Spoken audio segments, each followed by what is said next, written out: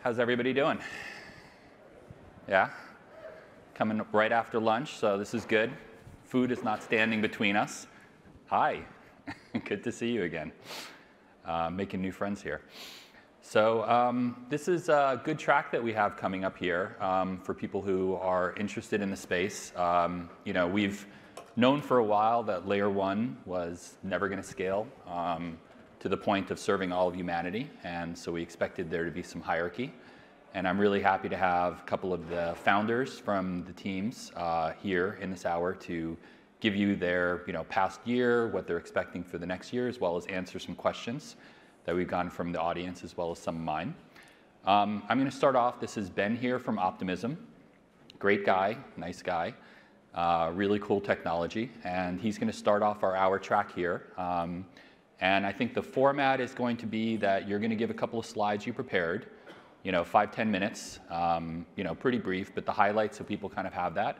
And then you and I are going to do a Q&A. So, floor is yours. Let's do it. Thanks, Robert. Can y'all hear me all right? Yes. Yay. I see some nods. Cool. What's up, y'all? Well, Robert just said who I am, but I'm Ben. It is nice to see you all.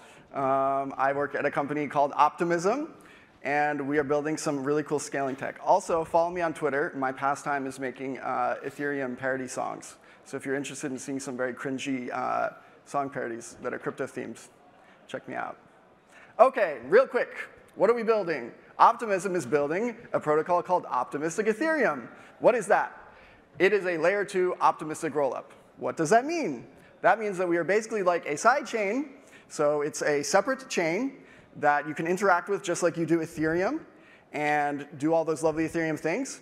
But it has security that is rooted in the layer 1. What is that layer 1? That layer 1 is Ethereum. So effectively, it is like an Ethereum chain that's been shoved in such a way that is much cheaper and gives you fast instant transactions. But it still gives you the ability to go and challenge things on layer 1. And so it doesn't make a big sacrifice on security.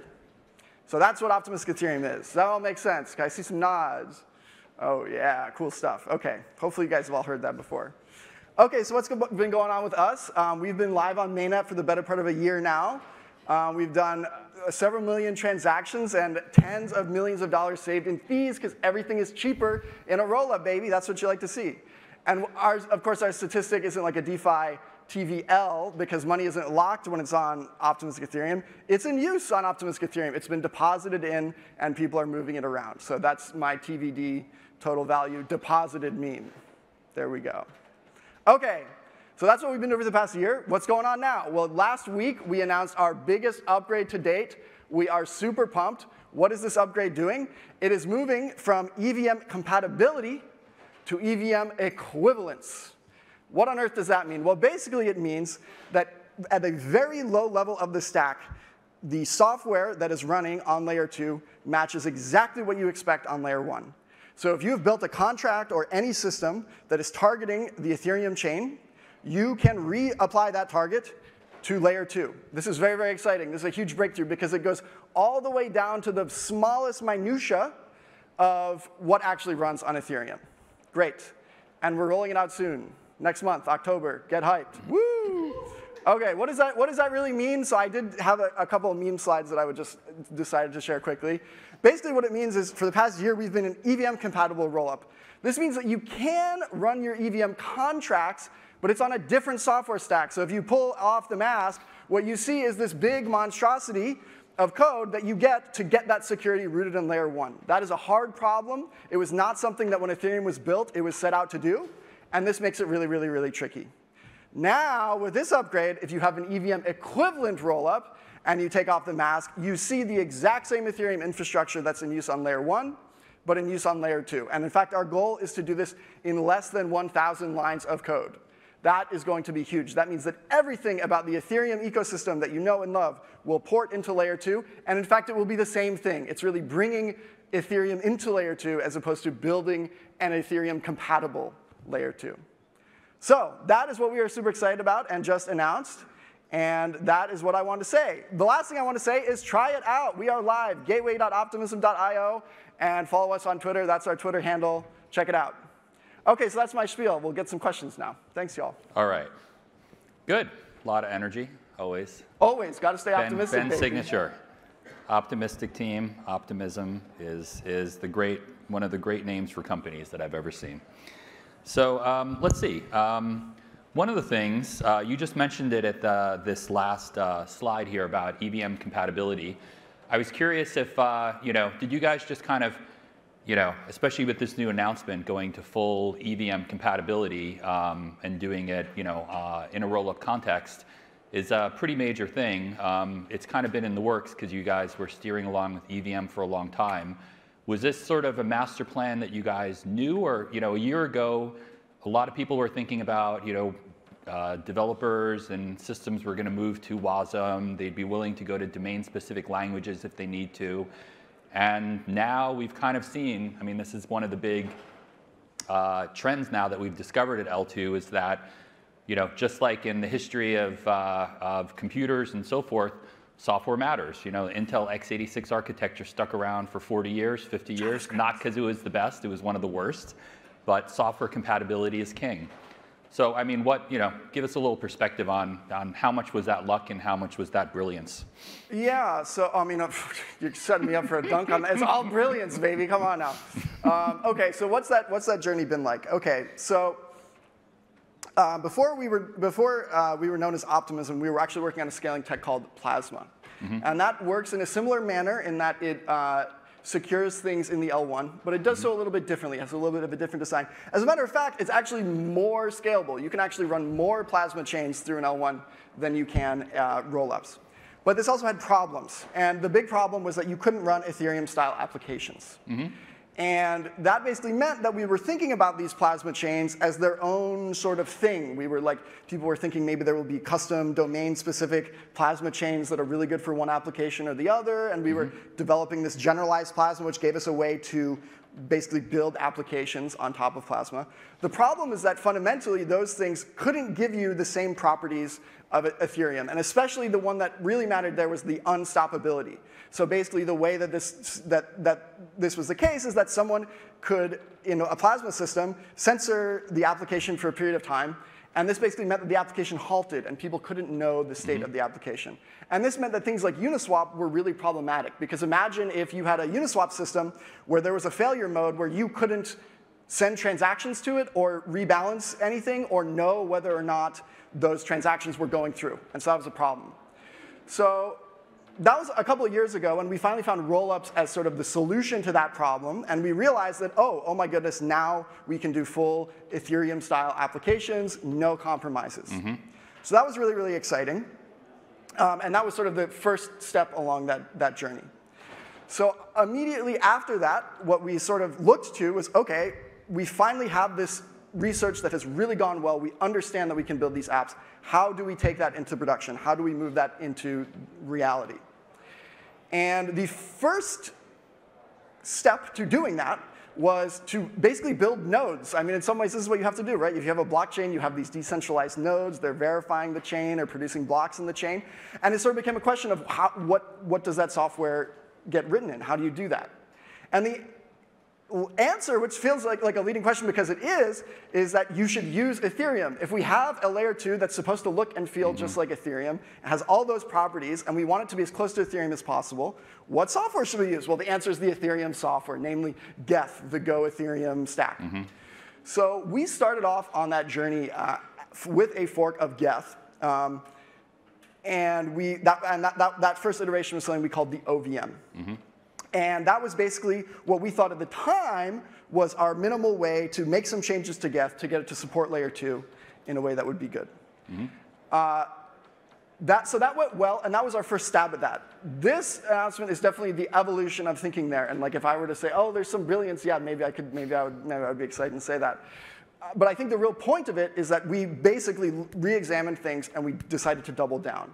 And what doubling down meant for us is that this thing shouldn't just run EVM contracts. You shouldn't just be able to put solidity on it.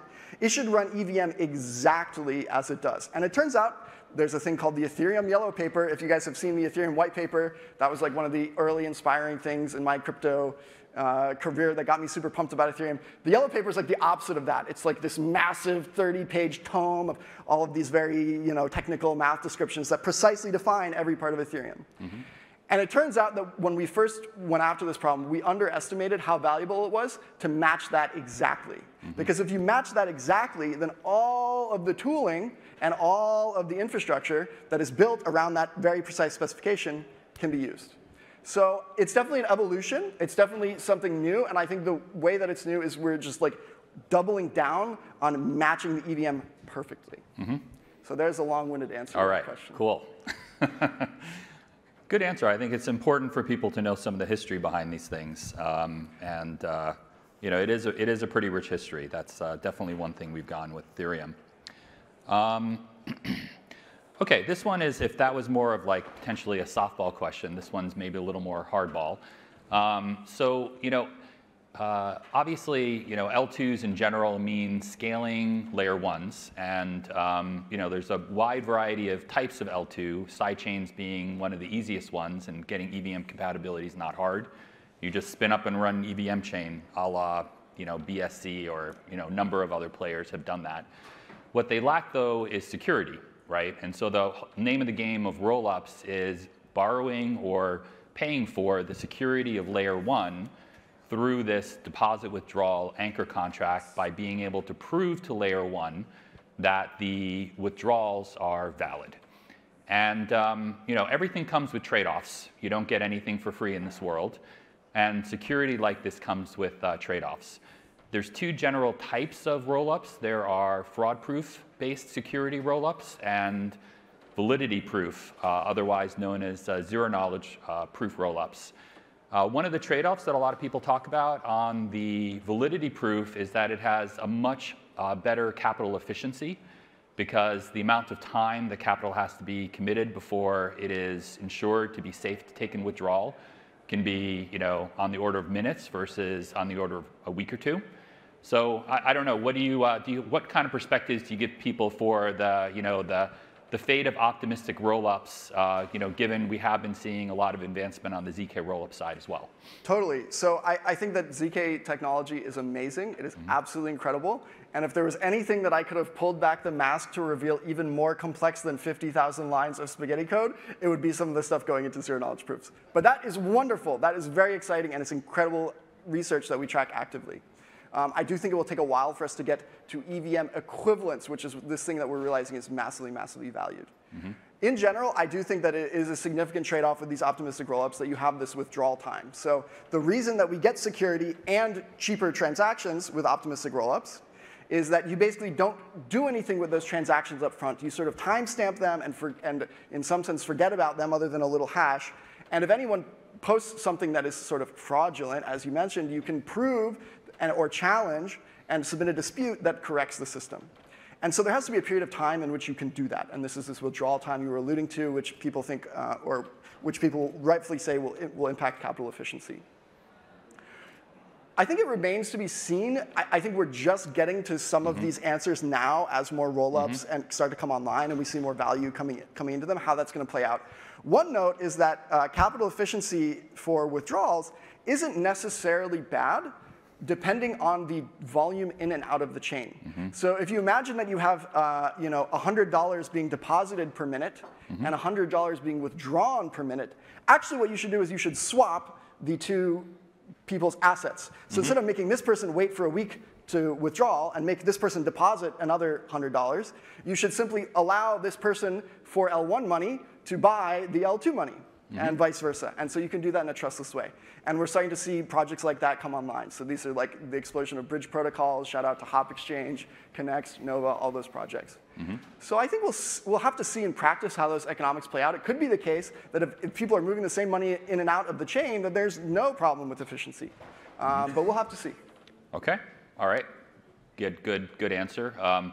Is you know, Optimism and the, you know, your rollup, is it sort of end of the line on optimistic, or do you have, you know, in your mind's eye, a roadmap that eventually would include something from ZK? Just curious. We definitely do. I think that for us, the bar is extremely high for Ethereum compatibility. So like being able to run contracts is something that brought us to rollups in the first place. In fact, one of our resistances to rollups early on were that they're not as scalable as the tech that we were working on before. But we realized that the advantage that you get from being able to run Ethereum that you know and love is so big that it's worth it. And we realized that users would be willing to make that trade-off. So that is an extremely high bar that we will not back down on. But it's definitely the case that ZK proofs are moving along very quickly. And if they come along and start really solving some of these hard questions, then we'll have to incorporate it. OK, all right.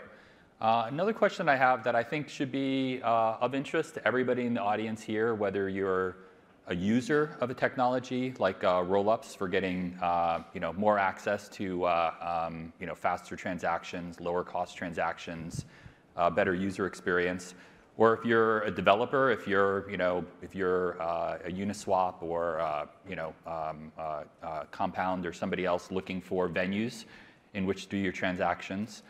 Or if you are an investor trying to figure out which of the governance tokens or tokens that start popping up behind the networks for these L2s. One question is the L2 space going to tend towards kind of a power law, winner takes all, or is it going to tend towards a team of rivals with healthy competition? So you're in the space, you're living, breathing it 24/7. What sort of inklings do you have philosophically, or any signs that you're seeing of how the market is starting to play out? Yeah, so I don't know. I mean, I definitely think that competition. I've met you before. And to give users the choice to make choices between security trade-offs and cost trade-offs and all of this stuff. So I think that's really good. I think so it's interesting. The question that you ask is one that we ask internally a lot, but we pose it a little bit of a different way. And the question that we ask is, how do you quantify the economic value of composability? And what we call this in more technical jargon is like a synchronous state space. Right? So Ethereum sort of became famous with DeFi because it had these money Legos, right? Anytime someone deploys a Uniswap or a Compound or a new thing, anyone else could deploy a contract that talks to all 15 of those contracts at once. And there's all this crazy MEV and flash loans and all this stuff, right?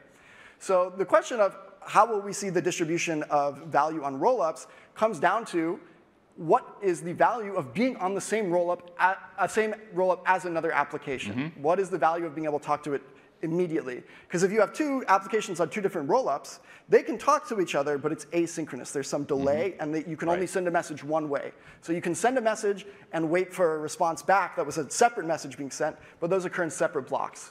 So a thing like a flash loan, which all occurs in one block, one transaction, you can't do that quite the same way. Right. So this is another question that I'm not sure the answer to, because we have started seeing the existence of Polygon and BSC in these chains were different state spaces, and people did gravitate towards them, but they also had lower fees, and then we ended up seeing little mini synchronous composable economies within those chains. So I think that there's definitely value in synchrony, and I definitely think that because of that, we will see some chains that have significantly more funds than others. Another thing that people throw out pretty often is that we'll see not application-specific chains, but like category-specific chains. So people are like, maybe you'll have your DeFi chain and your NFT chain and your I don't know what else chain. Name the flavor of the month that we've got going around these days. So I think we'll see that. So maybe that's a cop-out answer for me to say I don't know, but here's a more technical way to describe the question that you're asking. I think in the end we'll see something like a power law, but I do think that if we do decentralization well, there'll be a good spread. Yeah. Well, I think in all honesty, you'd have to really be crystal balling it to know for sure. But it's an interesting space, and we've seen it time and again. I mean, having a formidable competition between people is the way that we get to future velocity and the way to get excellence. So, viva la différence when it comes to layer 2s. One final question that I think is a good one for us to ask is about the operators. So it is true that in layer 2, if the operators, and let's actually talk about what is an operator at layer 2. Just like on Ethereum, when you submit a transaction, you're putting it through Infura, and it goes to a whole collection of decentralized miners that are incentivized to order them into blocks. Actually, now it's being done through Flashbots as well, through another protocol, but the original protocol, and then get minted into blocks on Ethereum chain.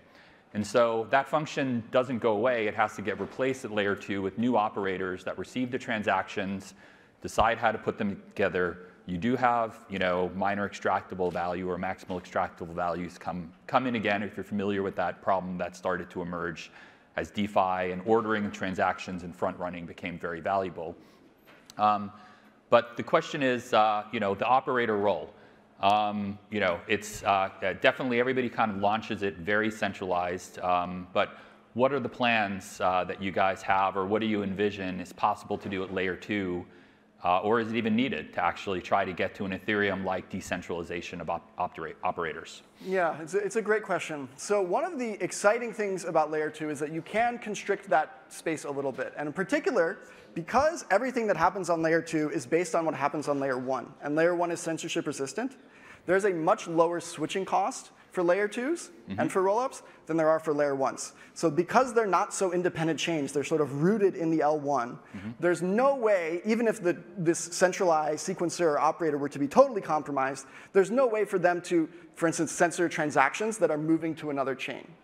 So what I think we will definitely see with layer 2 is we'll see an explosion of experiments in different models for block production and how that is handled. Well, when you say it's not possible to censor it, you mean there in the sense that the operators could choose not to put it to layer 2, but the user has the layer 1 contract exit that they can force their transaction to appear at layer 1. Correct. Okay. And not just to pull their money out. That's like the most common, that's the most important thing to be able to do to make it a low switching cost. But they can send all their transactions totally bypassing that sequencer if they want to. Yeah, and more importantly, the reputational cost of the operator goes, takes a massive hit if they're seen, forcing users to have to use that path. Yes. Yeah. Yeah. But I didn't hear in there, so is there a plan that you guys are going to do some kind of progressive decentralization or federation of operators or something? Absolutely. So before MEV was the big, huge thing that it is now, actually, that was one of the early research posts that we put out, was we said, hey guys, you can sell the right, you can auction off the right to be a block proposer on layer 2 and use this money to fund public goods. This is a very valuable thing that we are going to do. What that means in practice is not so nefarious as maximize the MEV. Right? You want a balance between users being pleased with the system and being able to extract that value. But fundamentally, that is the role of that thing is to have a mechanism by which sequencers can be rotated out, and a mechanism by which you democratize the ability to sequence by creating a secondary market. So it is on the roadmap. I think we have a post coming out soon that is going to lay down the law a little bit more than that 2-year-old ETH research post is, because some people have taken that a little bit differently than, because it was written in the pre-Dark Forest days. But it's absolutely still on the roadmap. We're super excited about it. Okay, very good, very good. All right, well, thank you. It's a quick session, so that's all the questions that we had between the audience and my questions together. But really terrific to hear the update, and congratulations on the new full EVM compatibility release that you guys are doing. Love to see things. It was compatible, now it's equivalent, baby. Equivalent, okay.